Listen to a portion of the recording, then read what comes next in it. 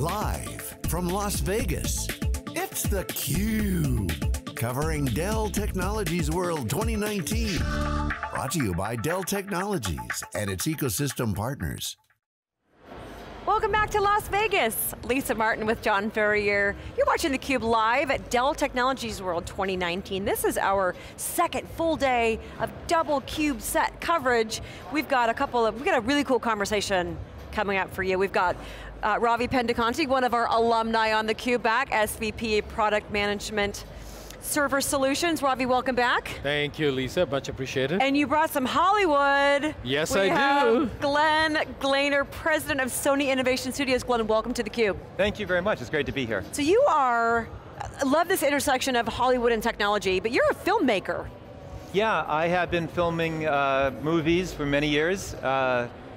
I started off making motion pictures. For many years, executive produced them and oversaw production for them at one of our movie labels called Screen Gems, which is part of Sony Pictures. You've seen a tremendous amount of evolution of the creative process being really fueled by technology and vice versa. Sony Innovation Studios is not quite 1 year old. This is a really exciting venture. Tell us about that and what the impetus was to start this company. You know, the genesis for it was based out of necessity, because I looked at it and I said, well, you know, I love making movies. I've been doing it for a long time. And the challenge with making good pictures is resources, and you never get enough money, believe it or not, you never get enough money, you never get enough time. That's everybody's issue, particularly time management. And I thought, well, you know, we got a pretty good technology company behind us. What if we looked inward towards technology to help us find solutions? And so Innovation Studios was born out of that idea. And what was exciting about it was to know that we had invited partners to the game, right here with Dell, so that we could make movies and television shows and commercials and even enterprise solutions leaning into state-of-the-art and cutting-edge technology. And what's some of the work products that you guys envision coming out of this mission? You mentioned commercials, TV. Is it going to be like an artist, studio, actors involved? Take us through what this is going to look like. How does it get built out? I lean into my career as a producer to answer that one and say it's going to enable. That's one of the greatest things about being a producer, is enabling stories, inspiring ideas to be greenlit that may not have been able to be done so before. And there's a key reason why we can do that, because one of our key technologies is what we call the volumetric image acquisition. Now it's a lot of words, and you're probably saying, what the heck is that? Volumetric. But a volumetric image acquisition is our ability to capture a real world, this analog world, and digitize it, bring it into our servers, using the power of Dell, and then live in that new environment, which is now a virtual set. And that virtual set is made out of billions and trillions and quadrillions of points, much like the matter around us. And that's a difference, because many people use pixels, which is an interpretation of life. We're using points, which is representative of the world around us. So it's a whole revolutionary way of looking at it, but what it allows us to do is actually film in it in a 30K moving volume. It's like a monster green screen for the world. Yes. In a way. In a way, you're enraptured around it because you have parallax. So these cameras could be photographing us, and for all you know, we may not be here. We could be at stage 7 at Innovation Studios. Yeah. And not physically here, but you couldn't tell the difference. So this is like cloud computing, we talk in the tech world. You don't have to provision all these resources, you just get what you want. This is Hollywood looking at the artistry, enabling faster, more agile storytelling. You don't need to go set up a town and go get the permit, all the heavy lifting. You're shooting in this new digital realm. That's right, exactly. Now I love going on location, and there's a lot to celebrate about going on location, but we can't always get to that location. Yeah. Think of all the locations that we want to be in that are just off limits. Well, space for one, which I haven't been. But on set I've been. I've walked on virtual moons, and I've walked on set moons. But what if we did a volumetric image acquisition of someone's set of the moon? Now we have that, and then we can walk around it. Or what if there's a great club, a nightclub, that says, guys, I want you to shoot here. But we have performances Monday night, Tuesday night, Wednesday night, they have a job. What if we grab that image, acquired it, and then you could be there anytime you want? Ravi, we can go for an hour here. This is just a great conversation. I completely agree, I'm with fact, you. theCUBE, you could sponsor a CUBE in this new world. We could run theCUBE 24/7. That's absolutely right, and we don't even have to sit here. So talk about the relationship with Dell because, and Dell Technologies, because you're enabling new capabilities, new kind of artistry, which is totally cool. Want to get back to that in a second, but you guys are involved. What's your role? How did you get involved? Tell the story about your Sure, John. I mean, first and foremost, one of the things Glenn didn't mention is he's actually got about 50 movies to his credits. So the guy actually knows his stuff. So, which is absolutely fantastic. So we said, how do you go take PowerEdge to the next level?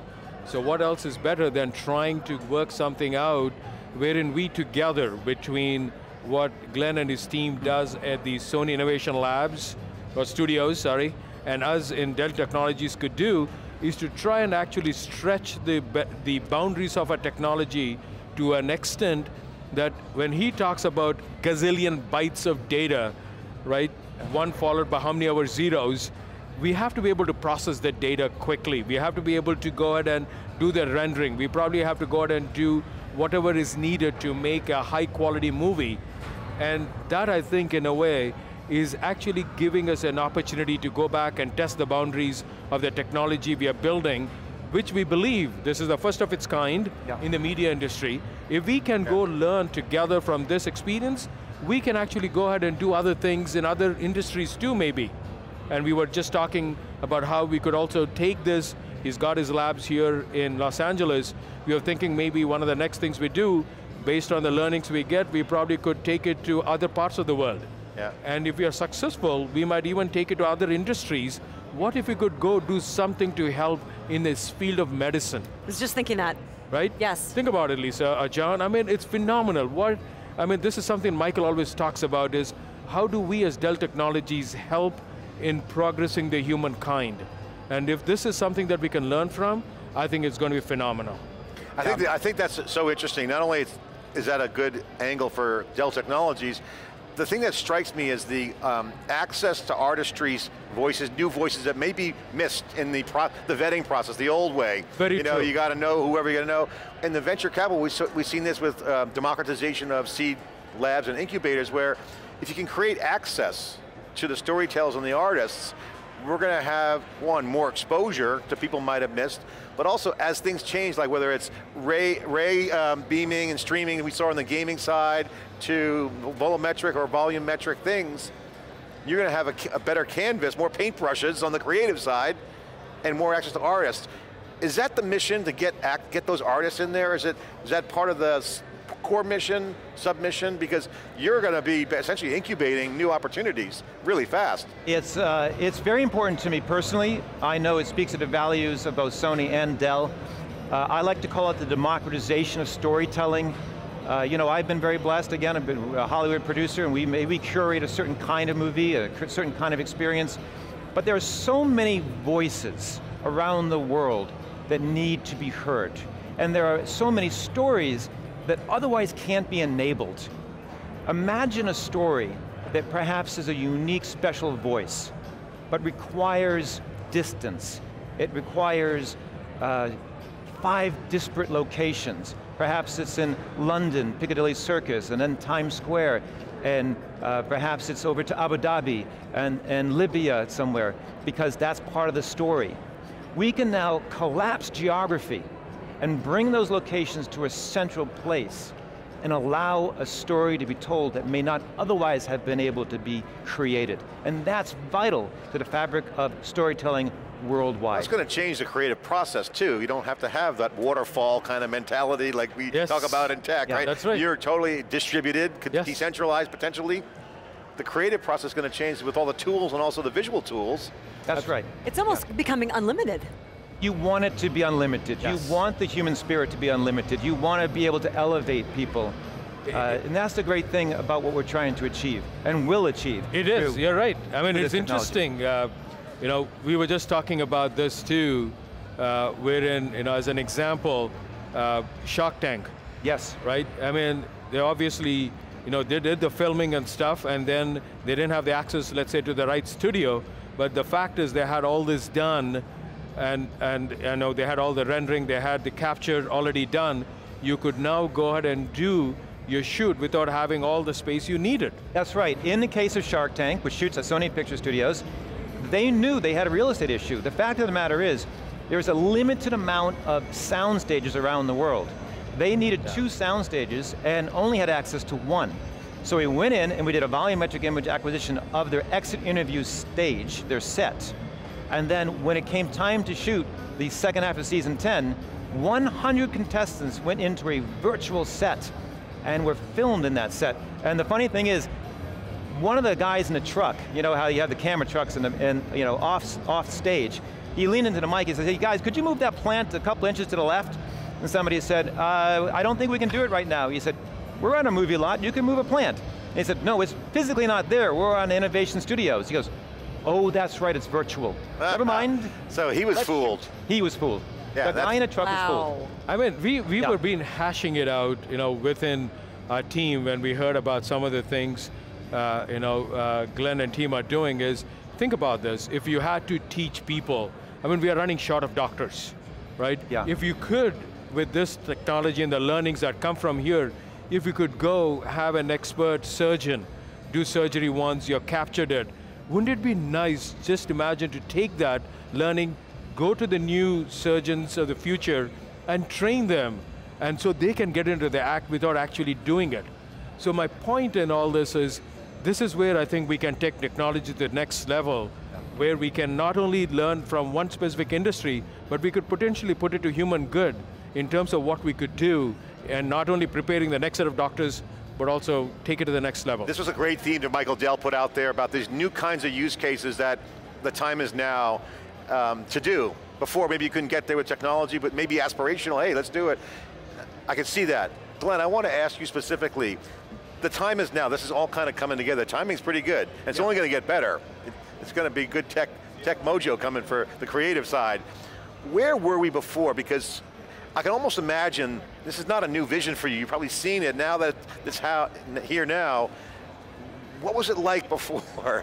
And compare and contrast where you were a few years ago, maybe a decade to now. What's different? Why is this so important?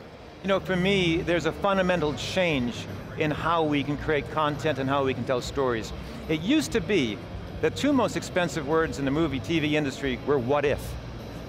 Today, the most important words to me are what if. Because what if we could collapse geography? What if we could empower a new story? Technology is at a place where if we can dream it, chances are we can make it a reality. We're changing the dynamics of how we make content. It used to be lights, action, camera. I think it's now lights, action, compute power, action. It's that kind of difference. That is an amazing vision. I think society now has opportunities to kind of take that from distance learning to distance connections, to distance sharing experiences, whether it's immersion, virtual, analog, face-to-face. Could really be powerful. Yeah, absolutely. And this is not even a year old. That's right. So if you look at your launch, you said, I think, Glenn, June 4th, 2018, where do you go from here? I mean, like we said, this is like unlimited possibilities, but besides putting Ravi in a movie, naturally. Yes, of course. Of course. I have a star here. Oh my God, there you go. He's handsome, I got to say, he's got star power. Yep. But what's the next year, exactly? It's very exciting. I will say we have Shark Tank. The Advanced Imaging Society gave us an award for being the first volumetric set ever put out on the airwaves for that television show. It was a great honor. We have already captured Men in Black. We captured a 50,000 square foot stage that had the Men in Black headquarters, and it's been used for commercials to market the film that comes out this June. We have captured sets for television shows, and in hopes that they got a second season, and one television show called up and said, guys, we got the second season. So they don't have to go back to what was a very expensive set, and a beautiful set. We captured that set. It reminds me of a story a production designer friend of mine said, which is, every year, the greatest gift I have is building a beautiful set. And to me, the biggest challenge is when they say, remember that set you built 4 years ago? I need that again. Yeah. But now you can go back to that set. It's always hard to replicate the exact set. You capture it digitally, it lives. That's exactly it. And this is amazing. Yeah. I mean, I'd love to do a CUBE set and do like a simulcast virtually. So this is the next thing. So John and Lisa, you guys could be sitting anywhere going forward. Yeah. Good. You don't have to be really sitting here. You could be doing what you have to do, and we've got everything rendered, captured. You mean we don't have to come to Vegas 20 times a year? We could build up the set once. Oh, yeah, that's true. Oh no, we want to this. see you here, believe me, that's true, I'll take that back. The visual is a really beautiful thing, so if we can, with holograms, you're seeing people doing concerts with holograms. Frank Zappa just did a concert, hologram concert, but bringing real people in from communities around the world where there's localization, diversity, right, into a content mixture is just so powerful. Actually, you said something very interesting, John, which is one of the other themes too, which is if you have a globally connected society and you want to try and personalize it to that particular nation, ethnicity, group, you can do that easily now because you can probably pop in actors from the local area, but the same setting. Yeah.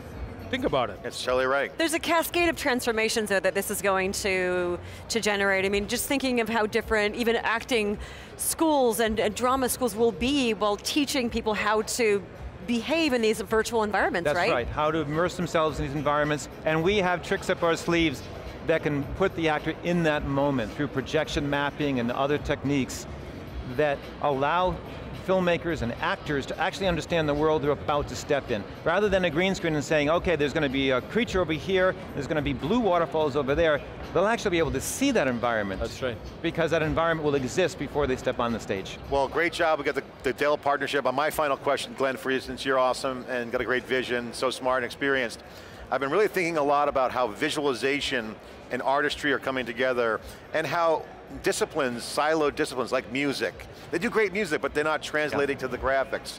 I was just talking about ray tracing and the impact with GPUs for immersive experiences, which we're seeing on the client side of the house at Dell. So you got the back end stuff on volumetric stuff.